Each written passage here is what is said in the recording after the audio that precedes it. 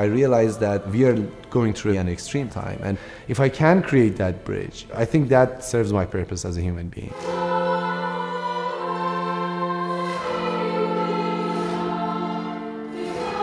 For this project, we have to find a common core. I chose Persian lullabies because everyone, no matter what nationality you're coming from or what color you are, you're always bound to lullabies.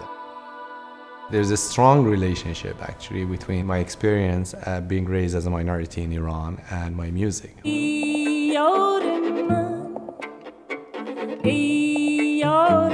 I arrived in the States in 2006 as a refugee. I was born and raised in Iran in the 80s in a Baha'i family. They're all religious minorities, living in a Shia Muslim country. And many of these Baha'is are deprived of their own basic rights in Iran, including right of education, and that was the reason actually I moved here to the States to continue my education. My art revolves around some sort of innocence that I didn't see.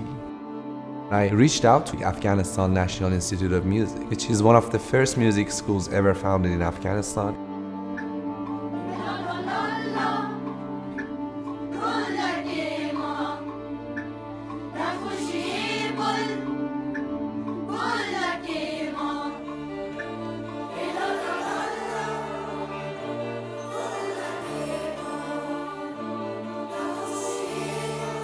They're going through a lot of security issues and safety issues just to walk through an alley and get to this school. And we can just walk into the Conservatory of Music here, every single night and listen to a concert.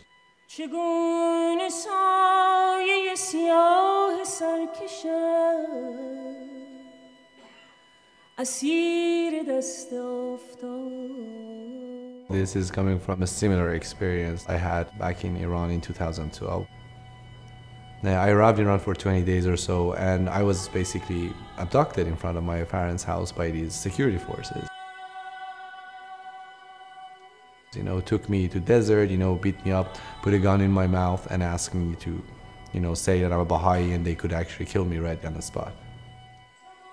And after that moment, after they left me there in the middle of the desert, not wearing anything, and took all my documents, I woke up, and for me, that moment is the most defining point of my life.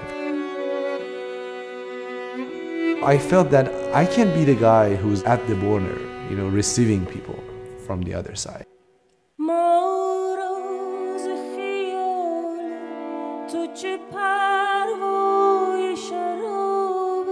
He sees this time right now and everything that's going on and the travel ban, and he's galvanizing his energy.